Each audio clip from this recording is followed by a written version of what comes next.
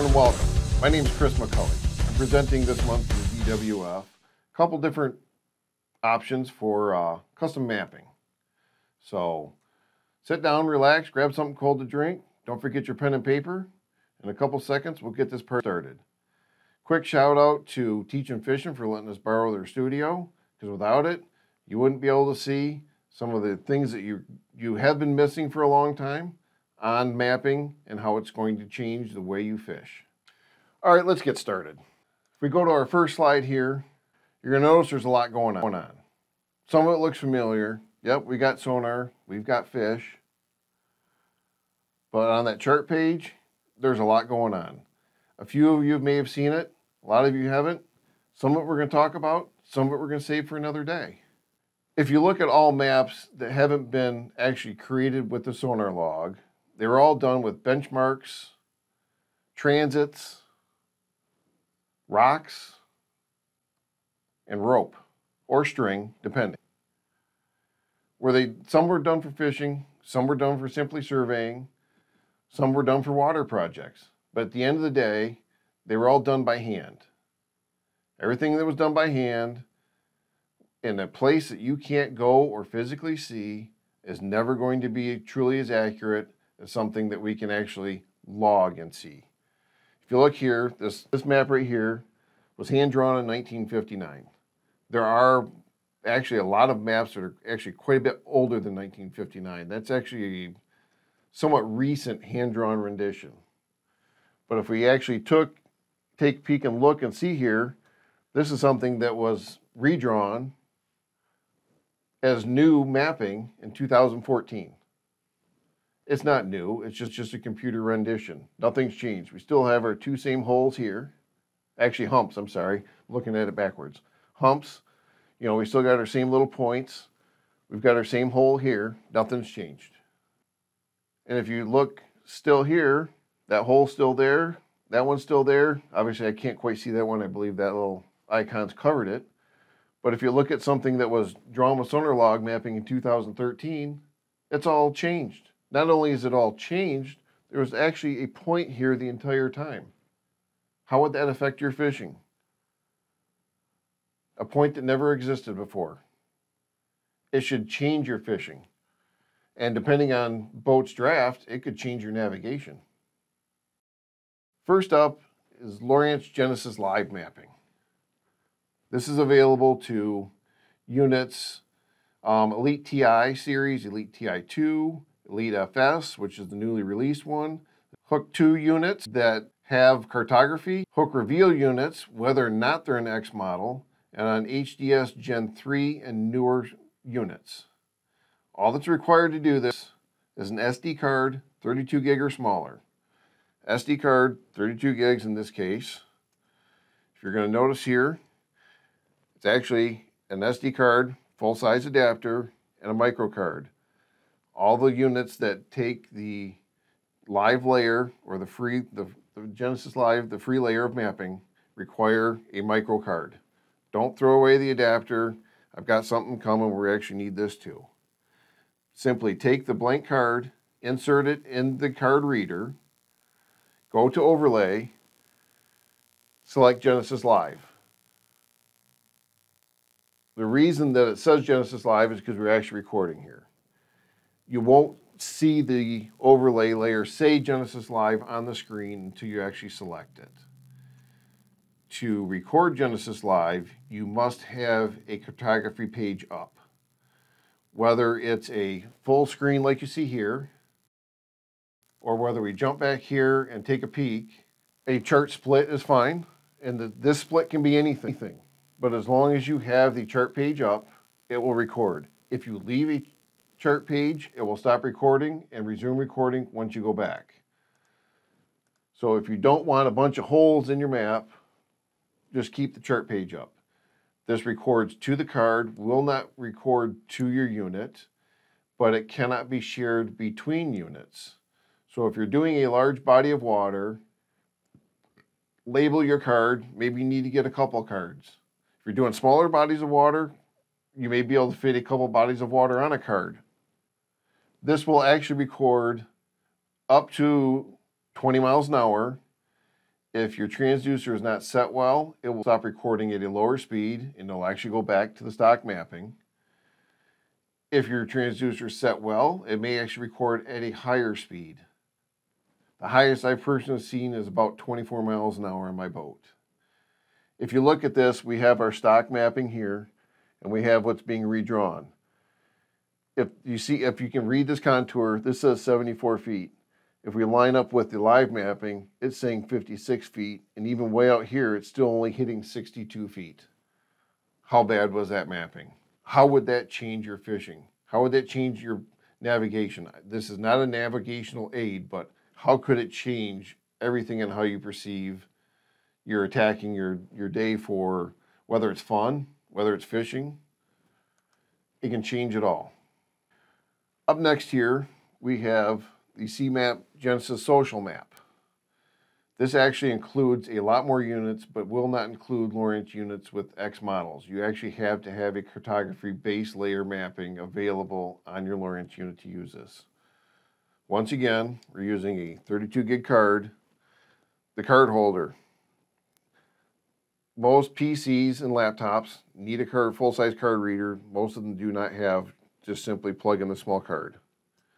Now you can actually insert the card. And the reason this is important is all of this mapping that you see here is done with sonar logs. Sonar logs can be recorded on the same card as a Genesis Live map, or they can be recorded on separate cards. Simply insert the card reader again, press the power button, and you're going to see log sonar. Press the button to log sonar, or touch the screen, depending whether you have a touch screen or not, and log sonar. In the upper right-hand corner, you're going to see a red dot as it's recording. It's going to flash intermittently. You will also get a black box down here that will actually say recording sonar or logging sonar. Actually, I believe it says recording, but it will record for about 3 hours or so. It kind of depends a little bit, I believe, on depth, speed, so the details. When it's done recording, you can either press the power button and stop logging the sonar, or it will time itself out. If it times itself out, unless you have multiple days of sonar logs, simply press the power button, start logging your next sonar log. You can put at least a week of time on a 32 gig card that was empty for logging sonar.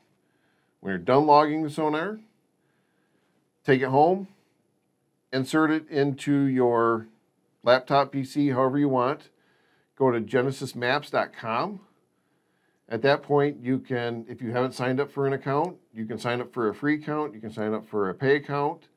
But either way, you will need the content ID number and serial number from at least one of the units, and I would say the one that you actually use the cards on. If you have multiple units, you can add multiple units to your account, but grab the content ID number and serial number from your unit. It needs to be exact.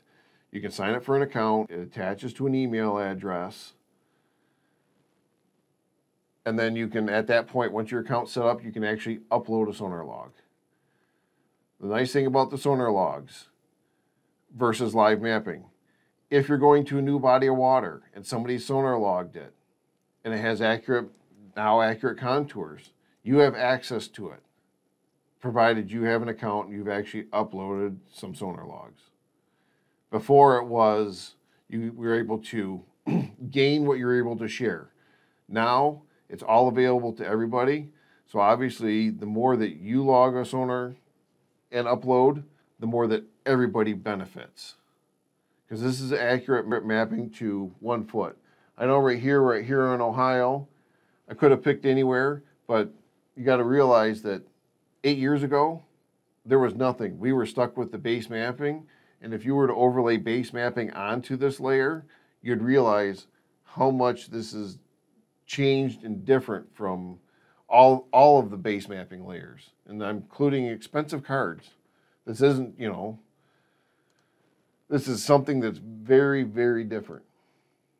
Another thing that you can do, you can replay your sonar logs on the CMAP account, even both the pay account and the free account. It's available.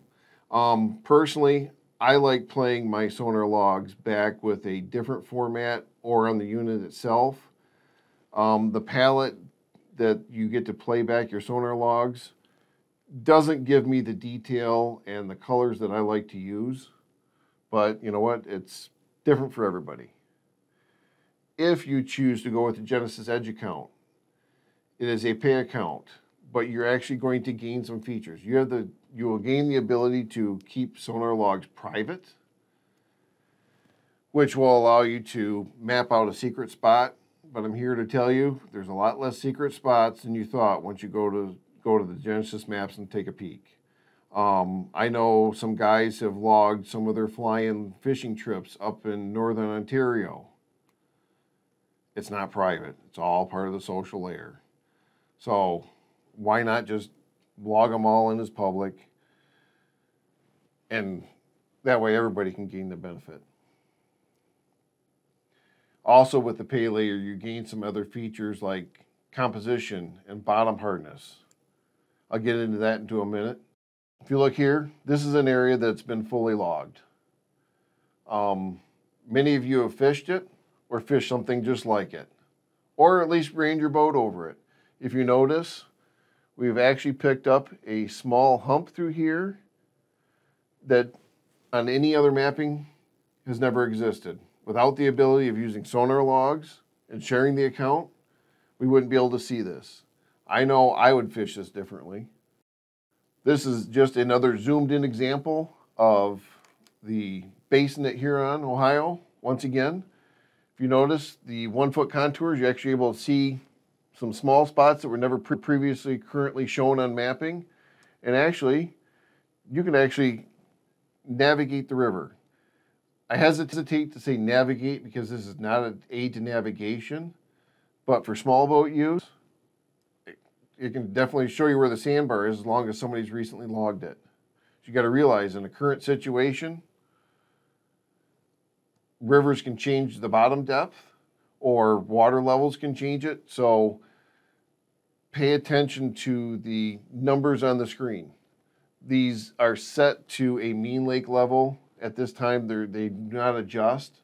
So if you looked currently on the Great Lakes, you'd actually find that these depths are about 3 feet shallower this year than what's actually on the map. If we move on here, this is once again the social layer, which you just seen for the Huron Basin, but now we've actually added bottom hardness. So not only do we have 1 foot accurate mapping, we actually have something else the fish relate to. What's on the bottom? The darker the red color, the harder the bottom, the closer to white or off-white, the softer the bottom. If you were to come to this area and fish and somebody told you they were all on the soft bottom, you can eliminate 90% of the lake, at least in this area. Other areas of the lake, you might rather they said it was on hard bottoms, you could eliminate 90% of the lake once again. But right here, this will actually save you time and money in gas alone. This is a zoomed in area. If you notice, we've actually got some soft transitions and some harder transitions between the different types of bottom composition. The fish relate to this. And I'm not saying predator fish, all fish, because bait fish need to eat too. Bait fish relate to the different bottom hardnesses because of whatever they are eating, which now draws a predator fish. There will probably always be one best bottom composition that the fish that you are after will be on a given day. Once again, we're on that fully logged in area that didn't exist a few years ago. Yes, everybody says, okay, let's work this area because it wasn't there. It does mean something. Well, how about we throw some bottom hardness on it? If all the fish were on the hard bottom, would you attack it differently? Or if all the fish were on the intermediate bottom, which is this other shade, would you attack it differently? Or can you attack it differently because of the current? Or did a friend just tell you, hey, I was on hard bottom. All you have to do is find the hard bottom. Once again, we're eliminating time and water that aren't holding the fish that you're after. Vegetation mapping, it's another option for the edge account holders, and it's It's another overlay layer, just like the composition layer. Don't be surprised if the vegetation moves, because obviously as vegetation grows off the bottom, it has the ability to fold over based on wind or current conditions. This is actually a screenshot from some mapping done. I can't tell. I believe it was about 6 or 7 years ago when the user, Dean Cushman, a friend and captain, who was actually using this to log some weed beds on Houghton Lake for a tournament. All the fish were caught on an extremely windy day in holes in the vegetation. So not the edge of the weed bed, inside the weed bed. We assumed that this one single waypoint was actually open water because the weeds were so thick he was not going to pull fish out of the weeds. It's just the wind had blown the vegetation a different direction from the way it had been logged in before the map was created. So take certain bodies of water, certain bodies of water that have a lot of current or get a lot of ice flows. The vegetation will actually shift from year to year because the bottom composition has changed. So it's a good thing to keep relogging an area on areas that are affected. That way you can keep on top of the fish.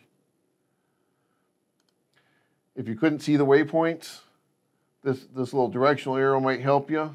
I can say this, for this tournament, fishing in the holes in the weeds was so important that if he had had a second boat and gave him some of the fish that he had caught, he would have taken both first and second place.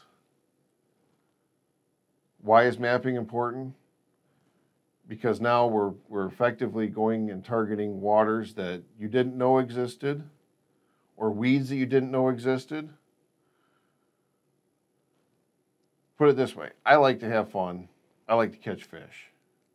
Why not use a tool that is inexpensive, easy to do, easy to share, that we can all benefit from? Thank you, and have a good evening.